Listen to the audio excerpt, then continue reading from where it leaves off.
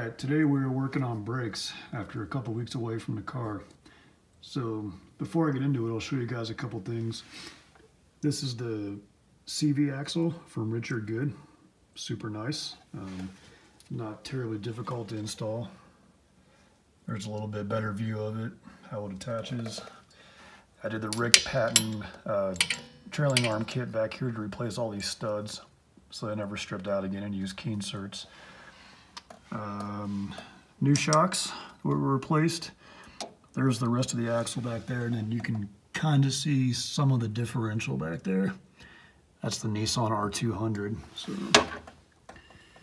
and then new connections on the trailing arm there too, and a new spring. So here's what I've gotten done so far. It probably took me an hour and a half to get this line replaced, but I don't work particularly fast anyways. Couple suggestions if you do this.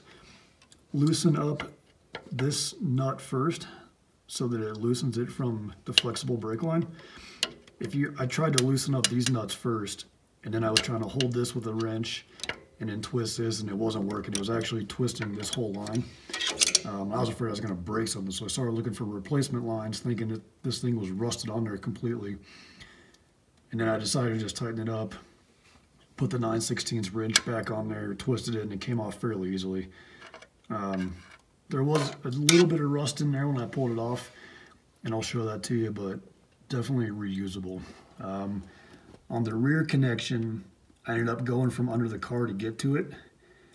It's way easier. If you have the dual exhaust in the later model cars, you're probably going to have to remove that to be able to get to it, but I was able to do this with the single pipe with a couple of wrenches, and it took some time, but I was able to do it. It's not an easy job. If you have the differential out already or the body off, you should definitely do this. I would not wait until you put the body back on. It's a pain in the butt. But anyways, I got these from TS Imports in Ohio. So nice kit. That should last us for a while. Here's what the originals look like. So this was, that would have been the end towards a differential. It's fairly, you can see, it's old, it's beat up. And it's just, I just didn't trust these anymore, so I'm glad I've finally gotten around to doing this. And this is the end that went in right there. Like I said, they were working, but just didn't really trust it. So I'm gonna go ahead and start moving the pads and springs and all this hardware. I've got all new that. I got a new cylinder. This is actually the original Girling, which I was surprised.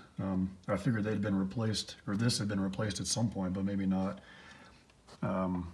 Brake pads aren't looking very good. So I've got new brake pads, new everything. You can see they're not making contact. I'm not happy with the contact points, so we'll see if we can fix that too. So let's get to work and I'll catch up with you. Okay, so here's something wrong I already noticed. So this notch should not be here. That's to fit over your parking brake cable right here. So whoever put this on a long time ago has it wrong. And then the spring is connected here on the second hole, and here, sorry, on the first hole. So it's going at an angle like this. It doesn't make any sense. So these brakes are all jacked up. I'm glad I tore into this. I never noticed that when I did the axle, but we'll keep going and we'll get her fixed and get her done right. I checked the new parts, and there's only one. I'm curious what the other side looks like. I haven't torn into it yet, but this should not be here. So anyways, we'll keep moving on. So here's a problem. I was pulling off the brake adjuster because I wanted to clean it up, and as I'm pulling one of the nuts off, it broke the stud. So I guess I got to order a new one of those. Just something to be aware of. This is a little more rusted than I anticipated, so well, I guess we won't get this job done today, but we'll at least get a new cylinder and everything put on there and go from there. Okay, got the right side put back together. Got new pads and new springs. new cylinder, and a new adjuster to fix the one that I broke. So I did them on both sides. Suggestion for putting these on: you can attach both of these springs to the pads while they're out and then fit one side on, and then you can just stretch the other one over. I don't know if there's any way to actually attach these springs while these are in here. I don't think you'd be able to stretch them over there. Didn't take too much effort to do that. So just a thought. And when you put on the side opposite the parking brake, so this side, watch for this notch and make sure you're going with the hole just above it. If you go with the hole that's farther from it, basically if you flip this over, this won't line up and you won't figure it out until you get the whole thing back together. This is what holds this clip, which goes on there and then holds these pads against there, so they can't do that.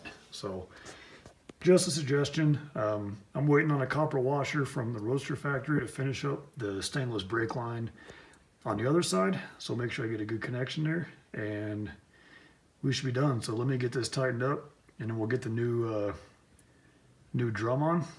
We're pretty much done on this side. Okay, so one more issue I ran into trying to get this all back together. I thought I had it finished.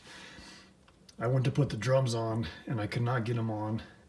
It took me forever to figure out why. I thought maybe they were machined incorrectly or I had bad parts in here somewhere. Then I realized that with the original handbrake cable, it was actually too tight and it was pulling on this, which was causing that forward shoe to push forward. As soon as I pulled the handbrake off, then the drum fit on fine. So I tried to adjust the original handbrake, and you can see here the threads are all gooed up and nasty. I can only get like 1.5 turns on that nut, and then it was basically just twisting the entire assembly. So looks like I got undercoating or something stuck to it. So I ordered new brake cables, handbrake cables from Moss. Here's the new ones. You can see they have a squared end on them, so you can put a wrench on it if you have to adjust these again. But I'll show you what I did here. So I pulled it off.